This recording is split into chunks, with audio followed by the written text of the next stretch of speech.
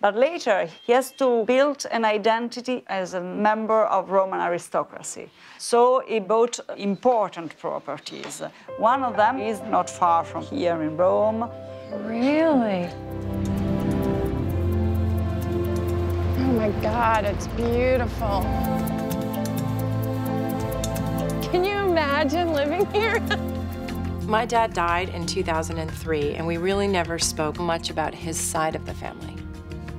I do know that they were aristocrats. I do know that his mother was named Marino Torlonia, and that supposedly is a big name in Rome. Some Italian, I don't know if it's nobility. I have no real idea. I've seen snippets of pictures, but I really want to know how far they go back and really where my father came from. I've come to the New York Historical Society to explore my Italian roots. I'm meeting genealogist Gary Boyd Roberts. Hi. He's prepared a Torlonia family tree for me. Oh my God. He shows me that one branch traces the Torlonia line all the way back through my grandmother to a Giovanni Torlonia, an 18th century banker. This one is a banker to the Vatican. Wow. How fascinating, really? Yes, they made so much money they could marry into the high nobility. That already is exciting to me. But we haven't gone any further up here. That's right. His father, so he was basically he's a cloth merchant, and then just stops there? Yes, his origin is really unknown. It's thought that he may have changed the name. Torlonia is not an ancient Italian name. Ooh. Where did they come from to get to there? You know, I mean, he founded the bank, but where was his father? And where did his mother come from? I want to know what came before Marino Torlonia. Brooke is traveling to Italy and its capital city of Rome, where her ancestor Giovanni Torlonia was the banker to the Vatican. In the 18th century, Rome was one of the most important cities in Europe, a center of religion, culture, and trade.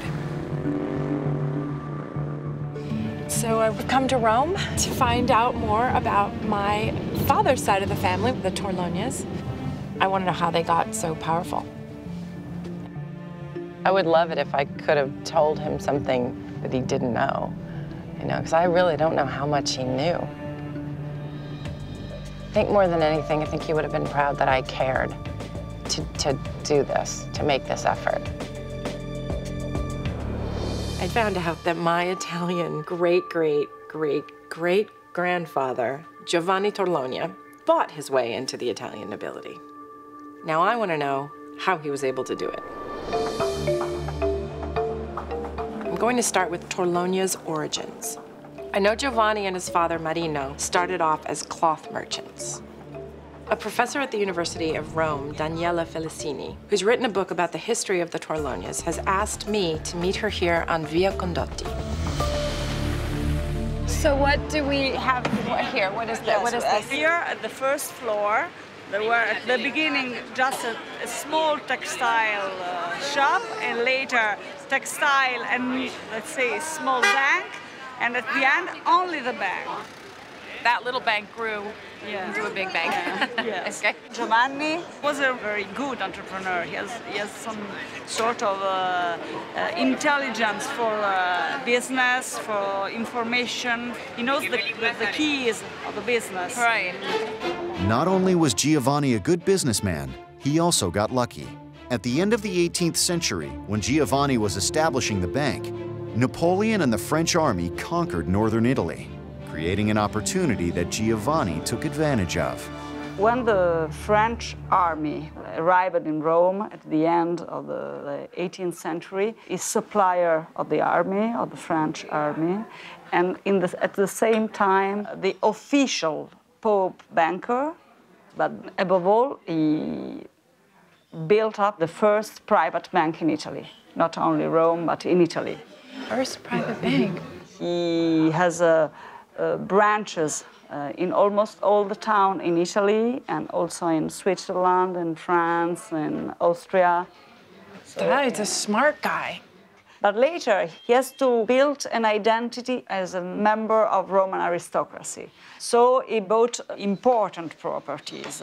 One of them is not far from here in Rome. Really? Now I want Daniela to show me where my ancestors lived. Oh my God, it's beautiful. Can you imagine living here? Oh my gosh. It's like a, well, it is a palace.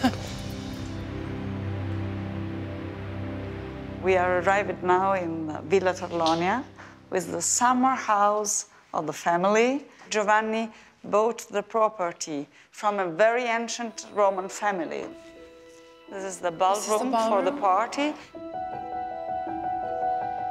It's just extraordinary. Look at the carving of all the angels and all of the, oh, look. And here there is a sort of gallery of portrait of writers and kings and queens. Oh my gosh. It's just stunning.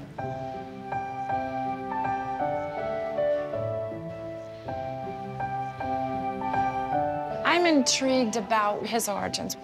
What did he come from that he was able to be that focused, that ambitious, and that smart? You have to have a certain kind of character, and I wonder where he came from to get that character. Daniela has discovered a document on Giovanni's father, Marino, that might finally tell me where the Torlonias came from.